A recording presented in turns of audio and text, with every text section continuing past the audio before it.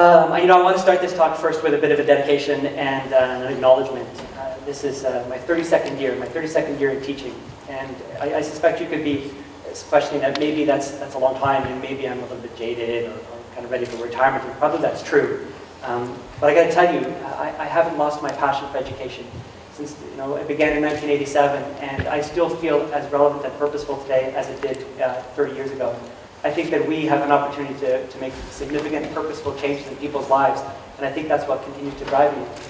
And I think that I'd like to, in terms of the dedication, I'd like to dedicate this talk to my high school teachers, because I think they instilled in me a passion for social justice.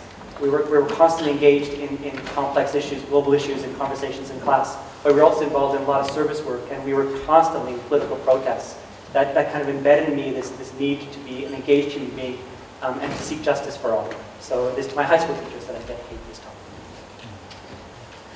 I also want to share that you put me on a stage with a microphone, and I kind of feel like I'm in rehab. Maybe it's because of nervousness, but I feel I start sharing things that I wouldn't normally share in any other context. Things like I'm a deeply practiced introvert, and this kind of space is just not my comfort zone at all. And I suspect there are some of you in the audience who could relate to that, but I won't ask you to identify yourself because I'm sure you wouldn't even if I asked. I want to reveal something else that I hold deeply. It's kind of a bit of a shame point for me. I am monolingual, and I carry that heavily because I see people who can speak 2 languages or 3 languages or polyglots, and I see that with awe. And I'm inspired by that, but then I typically walk away in despair and shame. And it's because I learned in high school that I'm not good at second languages. In fact, I learned in high school that there's probably a few things I'm not good at. There were areas of my learning that I won awards in, but there's some areas that I carry deeply in who I am that I'm not good at. I learned, for example, in that room right there, that I wasn't good at French. And I think that the disconnect I made at that point is that I wasn't good at learning French in that classroom, because it was so disconnected from me and my life outside of that classroom that it really didn't work. And to be fair to my teacher, he probably didn't think we were going to learn French either, because he had years of evidence that kids weren't learning French in that context. And he didn't have the benefit of growth mindset research that was to come decades later, and nor did I as a student believe in growth mindsets. So I've challenged myself to learn Chinese for a couple of reasons. One, to prove that the growth mindset theory is true, and one, to prove that you can actually learn a second language post-50, because the research would suggest it's much harder, right? And you probably want to start learning a language when you're young, but I want to prove that that's wrong, because I do believe the research that says it's more about time on task. So here goes. 我叫戴振龙，我是经济学校的副校长，我是加拿大人，我喜欢汉语，但是我不好说汉语。So that's all.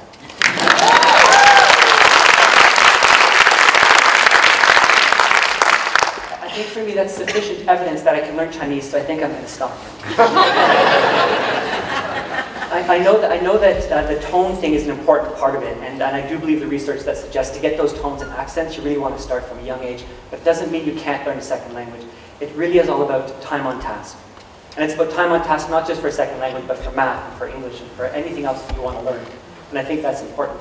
I'm going to do a quick segment. I don't want you to raise your hands, but if you could think for a second about the things you learned in school that maybe you weren't good at. If I asked you if you're good at mathematics, would you put your hand up? If I asked you if you were good at a second language, would you put your hand up?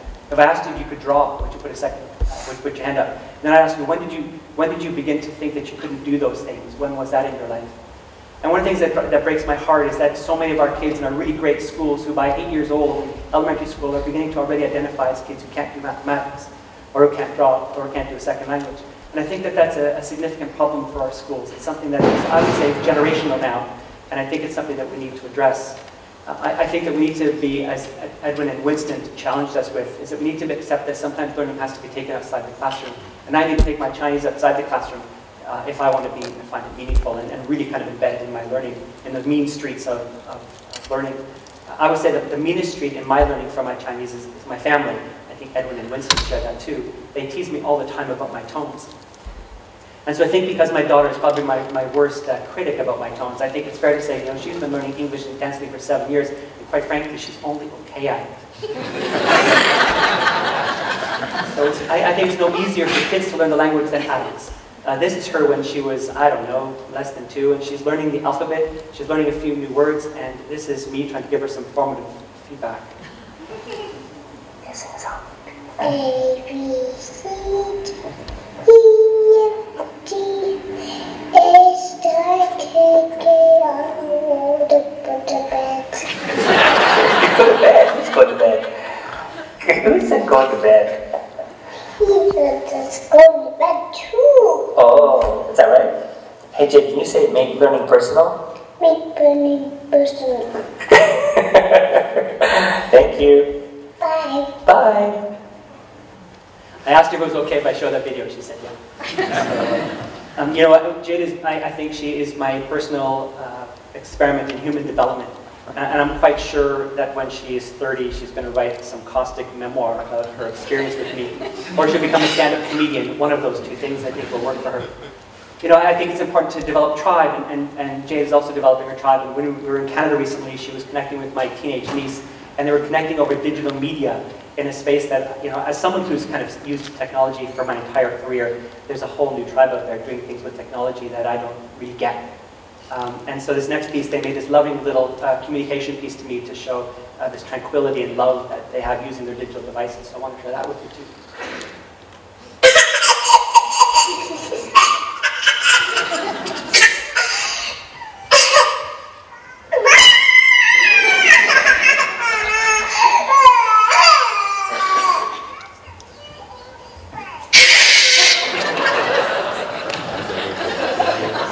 I don't get it. I'm too old. Maybe it's my introvert, I'm not so sure, but it's something I don't, but it's her tribe, and I celebrate that that's them bonding over their stuff. And I think that what I like about our work is that we too bond, and you choose to come to this event because we're bonding over some really important ideas. One of the things that one of the mission pieces for L2 is to rethink education, to rethink learning, and I think that's what pulls us together. And we have a particular agenda around that. It's about, you know, connecting learners to their learning more purposefully. I think that's our agenda. And I think that that's a really important piece, and that's what bonds us together as a community. I think that it's important to recognize that we have access to resources and tools that our teachers didn't have. We have access to knowledge about how people learn that our teachers didn't have. So I think it's okay to let them off the hook. I really do. I don't hold them accountable. But I'd like to think in the future of education that our kids won't need to let us off the hook. That we will change school in such a way that we will make it so that it serves the needs of every single child, that justice is served for every single child, not just some kids at the higher end, not just some kids maybe to learn, but every single one of our kids is served by the institutions of learning that we create. And I think that means that we begin to pull apart some of those big systems and structures that standardize things and make it all for one. And I think when you go back to your school, really when you go back to your school, you're working in your classroom, when you're working with your leadership teams, whatever your role might be, begin to take down some of those barriers that disconnect us. Look at your schedules and your timetables and see how they pull us apart, and use them instead to bring us together, to connect us. Look at the walls and structures within which you work and see how they can be used to connect us, not push us apart. Think about the behaviors and practices that you use in your school, and how are they connecting us and pulling us apart. So, you know, for her, for you, and for all of us, I think the challenge is to connect physically and come together like we have, to connect digitally and stay connected. And to connect as engaged, wholesome human beings who are passionate about the things that we do. So, see you soon.